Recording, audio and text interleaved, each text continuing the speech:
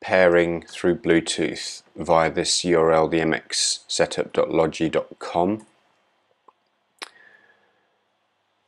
There is an alternative way to connect with the little USB block, but for most people Bluetooth will be the better choice, and we get this little online wizard guide to help connect. So we want to connect, choose mouse,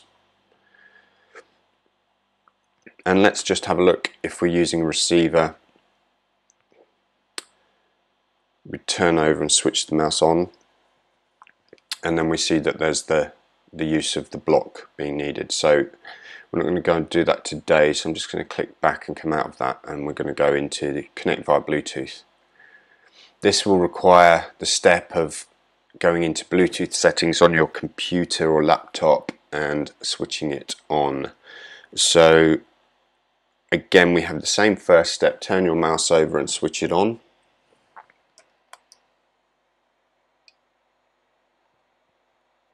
And you'll have 3 profiles which you can assign for maybe different people, different applications. If you're a gamer and you're a first-person shooter, you might want your mouse settings specific for that game. So having 3 profiles should be enough. For most, you'll just stay with one profile all the time.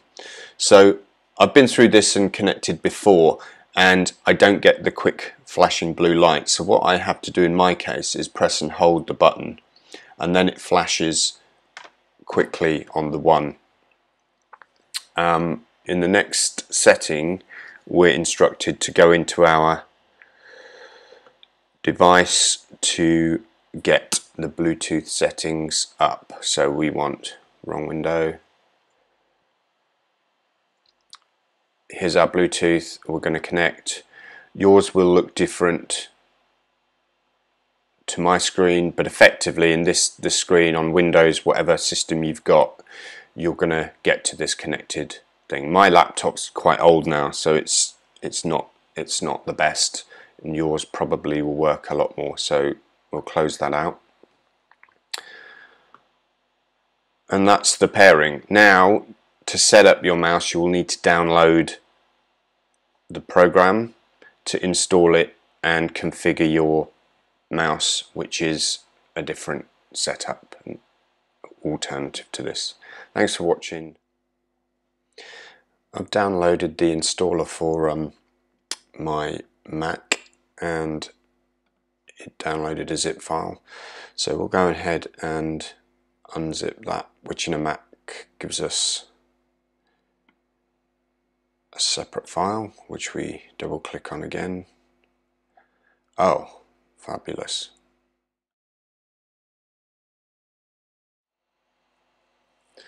So I've just had some struggles because my Mac is slightly old, and it tops out at 10.15.7 in terms of operating system, which is Catalina. Most of you won't have any troubles with that. I jumped onto Logitech customer support here, and he gave me an actual link, but yeah, the website doesn't seem to be perfectly up to date. Most of you won't have this issue, so I don't want to waste any more time on it. So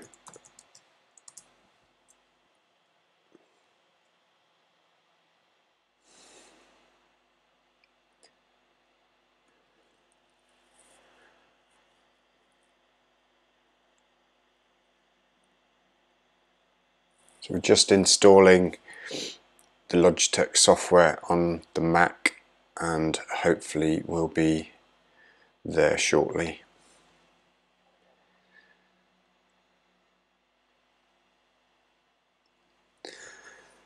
So we need to start to grant accessibility permissions, and for a Mac, again, this is slightly different, but I believe this is opened in a different window. So let's see if it will open it for us.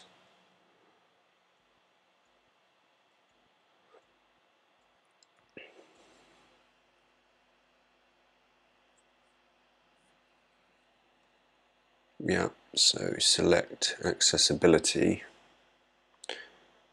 and then we should get here.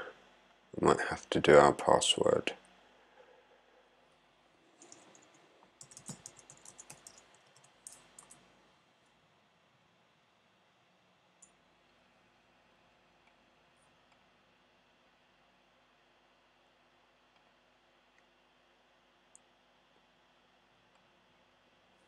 That's good. It shows you software is talking directly to the operating system. Let's click continue.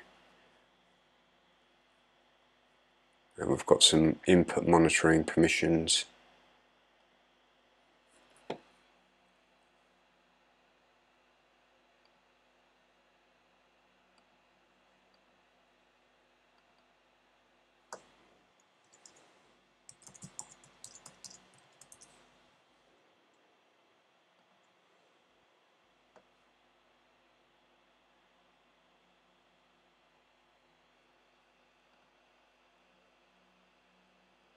So is that quitting this little helper? I don't know. Let's see. Maybe I have to just lock this like I did last time. It's my first time going through this, so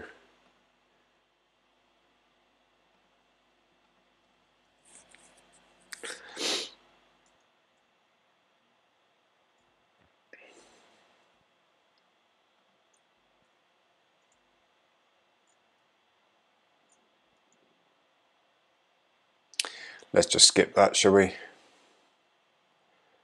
Okay, so here we are. Let's add a device. Bluetooth. That's how we're connected.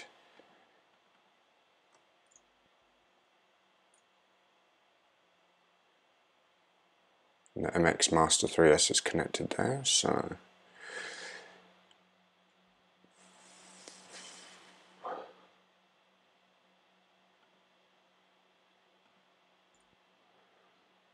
this one's connected. Just close that out.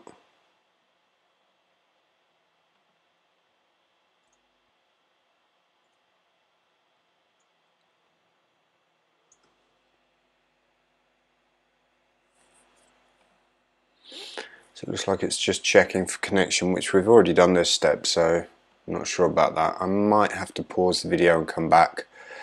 I think it's found it and I didn't need to necessarily add device. So it looks like we've got a battery, so we click on the device. Okay, set up your MX Master 3S. Click next. Let's do that then. Pointer speed. Yeah, that's really a good speed. Let's try. It's a bit too fast when I get into. So have a play around with that. Extend range sensor to match high resolution monitors. I don't have a high resolution monitor, so whether it's good to have that enabled or not, I don't know if it's going to make it super jittery. But if we've got it, we might as well use it, right? That takes too long to get across. That's okay. Let's set that for now. This is something I'm going to come back to and work on. Mode shift top button. With the scroll wheel, silently shift from line to line to hyper fast. Ratchet and free spin. I'm just moving the button now and I can feel the ratcheting. So if I press, oh yeah. So I've just pressed this button and now this operates smoothly. So I press it again and it's now ratcheted and gives me line by line control, which is cool. Okay, let's go next. Horizontal scroll. Yeah, I don't know that I think I might have to get used to that one, but it just feels as though I have to move half a centimetre. It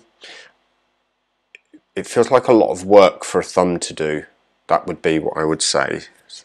And I might like to try that more on the zoom in and out feature. because if I'm in Photoshop or something, navigate between tabs, that would be nice. Let's try that and we'll come back. Back button. Yeah, copy could be good. I'm forever doing Apple C. So if that's copy and then forward to paste, or maybe forward should be copy. We don't have much. Let's try copy and then forward paste. So I don't think I use back and forwards much. So let's try copy and paste on there.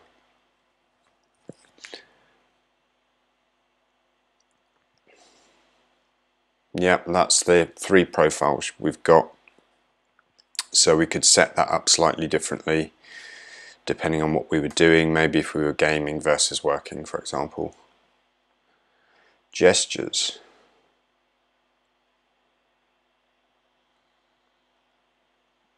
Now what is this? Window navigation, thumb button. I can't see any button there, so is that a sensitive area of the mouse? Click and hold the button. I think it's just click and hold and move left to switch between desktops. We'll have to have a look at that. Yeah, I can't see any of these doing anything at the moment. Can't see. Oh yes, there is a button there. There is a button there. It's a slightly raised lip, so that's a button. But it feels a little stiff, I would say.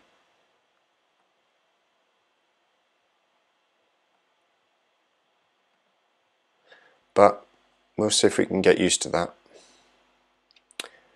Set up app specific customizations.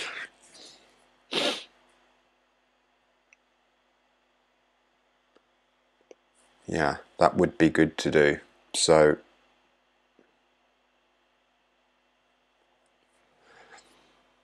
pan, hold and move the mouse, redo, undo. Brush size, that would be a handy one. So this is good. So Chrome, so it's then navigate between tabs. Yeah, so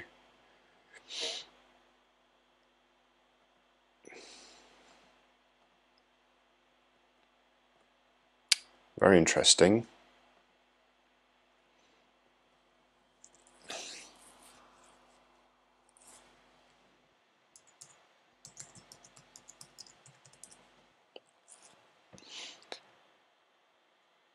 I'll do more in the final review and I'll show things in a little bit more detail, showing how you can do that when I come to do the review, and it will take me a couple of weeks, I think, to get used to it from a traditional trackpad. So yeah, thanks for watching. I'll stop the video there so it's not too long. That's a little bit of a walkthrough of the features that are available, and yeah, thanks for watching and take care.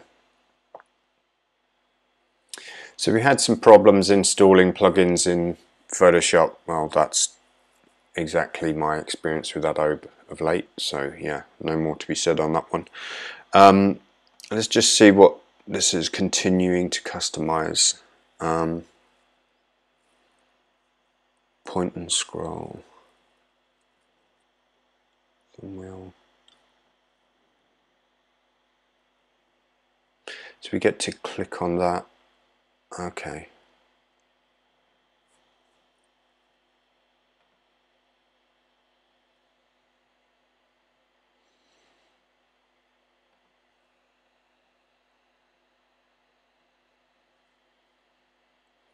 Add application.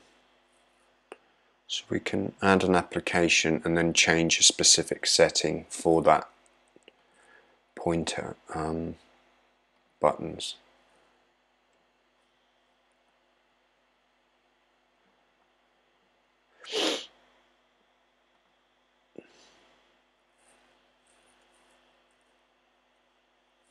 Okay, flow, what's flow?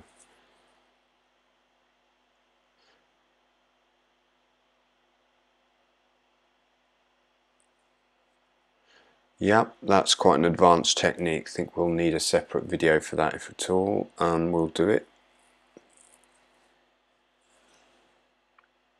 Check for an update. So this should check for firmware that's in the mouse itself.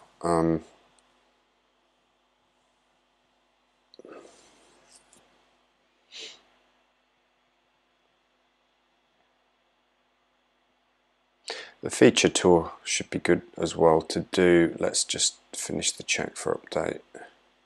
It's going to do it.